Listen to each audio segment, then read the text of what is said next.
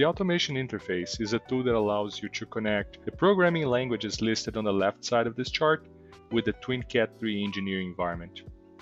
This way you can programmatically manipulate your configuration from your project using one of those languages. In this case here, I'm going to be using C#. This is done via a very convenient API, and this API consists of level 1 and level 2 interfaces. The level 1 interfaces are the ITC SysManager and the ITC SM-Tree item.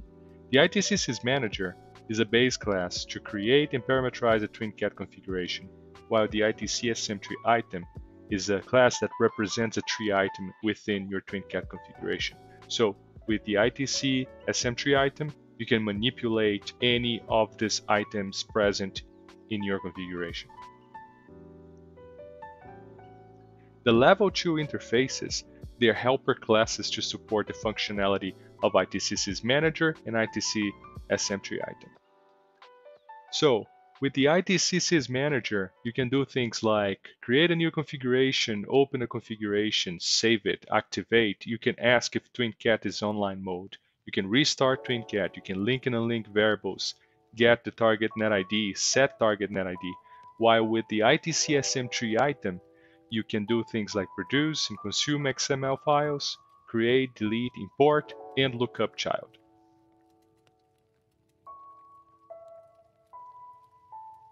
Let's create a new project. It's going to be a console application. I'm going to call it AI Beckhoff, AI for Automation Interface. And the first thing to do here is to add a class. It's a helper class that Beckhoff sent me. This is going to help creating the communication between my C# application and the TwinCat environment. So I'm going to attach this helper class to my repo so you guys can benefit from it. Next thing to do is go to your references and add MDTE from the assemblies tab. I'm just adding all of them.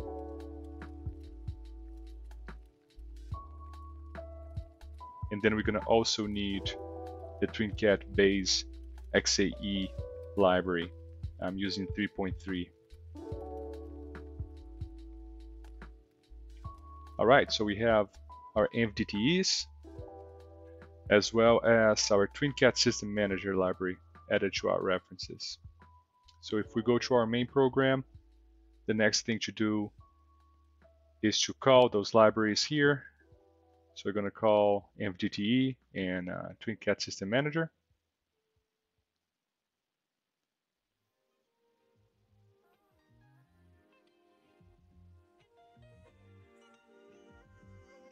On top of that, we're going to need system.xml, because at some point we're going to be saving our configuration as an XML file. And we're also going to need system.collections. Now we're going to be creating some objects here. I need a system manager, a DTE, a project, and a solution object.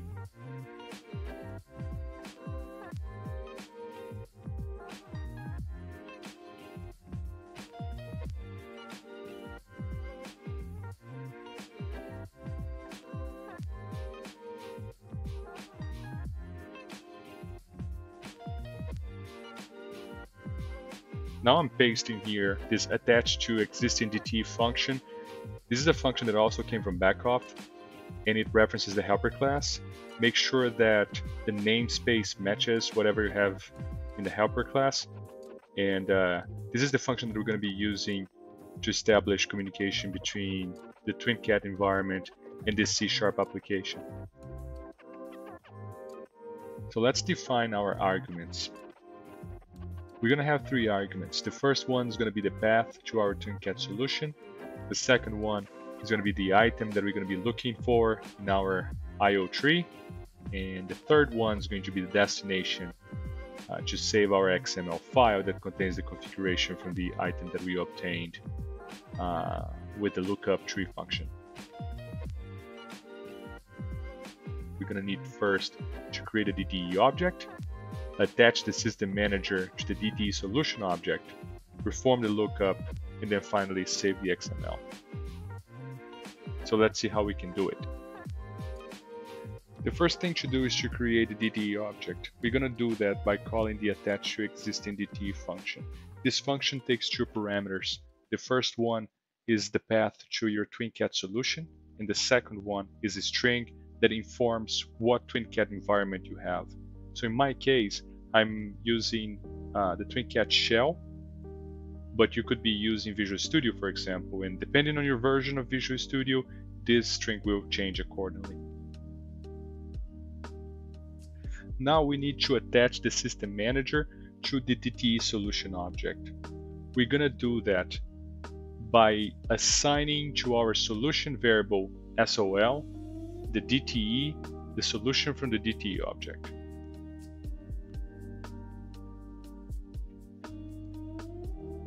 Attach the system manager to the DTE solution object. We're going to do that by getting the solution from the DTE object and assigning it to our solution variable SOL. Now, from our solution variable SOL, we can access projects, and we're going to assign projects.item1 to our project variable pro.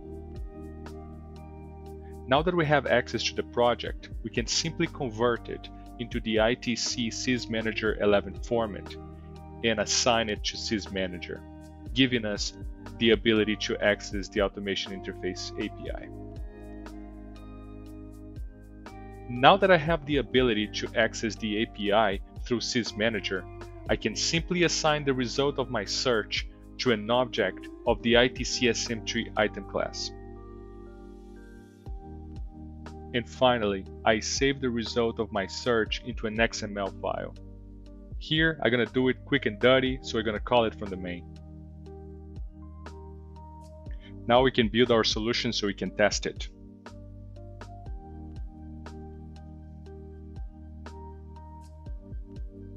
Let's navigate into the exe file directory and copy this path. Open the CMD and CD into it. The reason why I want to do it this way is because we can do the same thing from Beckhoff, meaning that you can possibly have an HMI triggering this process. Now type AI Beckhoff, and I have here a txt file with my parameters. So the first one is the path from my solution. The second one is the device that I want to look for. In my case, it's going to be this EL7031. And finally, the path and the name that I want to save the description file. This is my project, stepper test, and here I'm looking to save the description of this EL7031 as an XML file. So now if I trigger this process, I get my 7031 description file.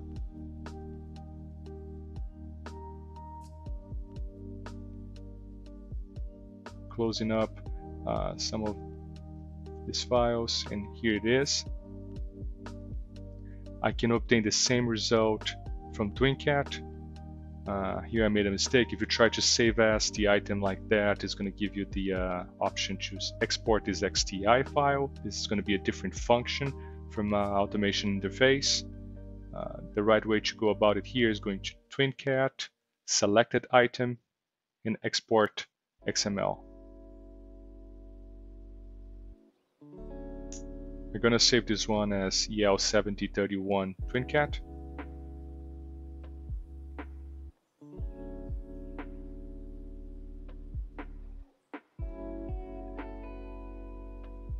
Now I can open it, and both files match.